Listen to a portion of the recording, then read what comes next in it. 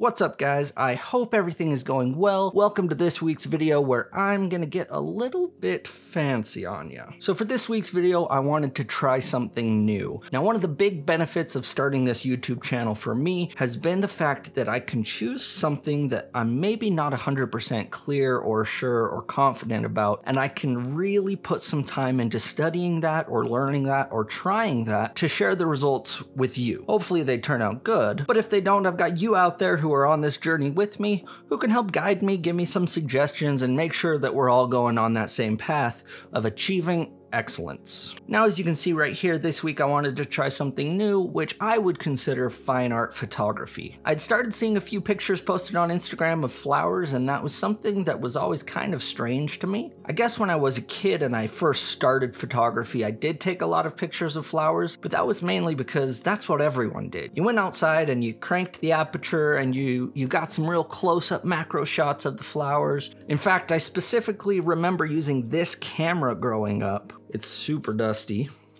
because all it does is sit on a shelf now. This Canon PowerShot A630. If you can see, it's a whopping 8 megapixels.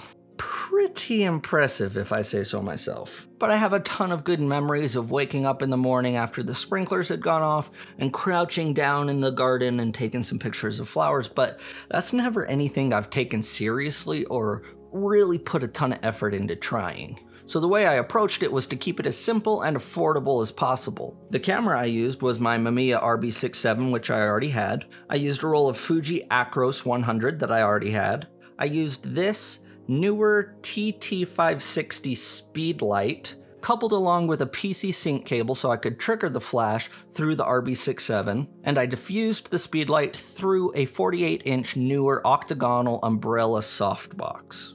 So the only thing that I really had to buy was the flower. And I don't know anything about flowers, so I went to the local floral shop that I used to go to all the time when I wasn't single as fuck, and I told them that I didn't know anything about flowers, but that I wanted to take some fine art classy images of something that would look good in black and white.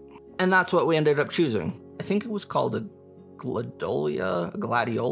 I'll type it down here. I can't remember what it was called. All I know is that when I went in, the only flower I really knew the name of was a magnolia, and that's just because of the movie. But after doing all this, I actually really would like to give this a try with like a lily or something like that. Anyways, when I got the flower, it wasn't 100% bloomed. They said that it could take 2 to 10 days to fully bloom, so I kind of thought it would be cool to take one picture every day for 10 days to kind of track and document its progress growing. But after the first day, it actually had bloomed enough that I ended up taking 3 pictures, and then the next day I was scared that if I didn't finish off the roll, it would start dying. So the second day, which was the third day that I owned the flower, but the second day that I shot, I ended up finishing off the roll, and I wanted to try a few different things to maybe get creative, so I did end up taking quite a few pictures spraying it with a water bottle, but all in all, I think I actually prefer the simplicity and the minimalist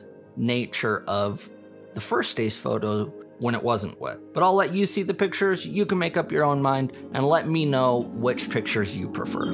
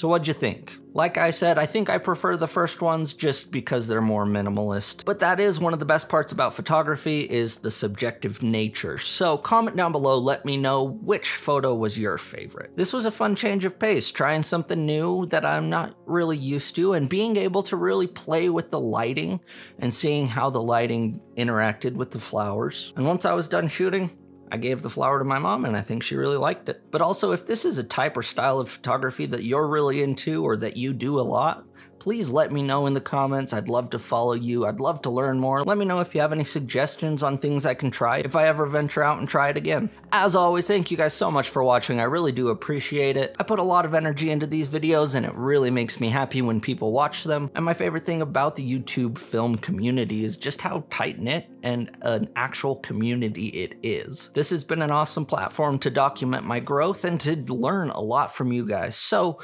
subscribe and stay tuned, 'cause I'll see you next week.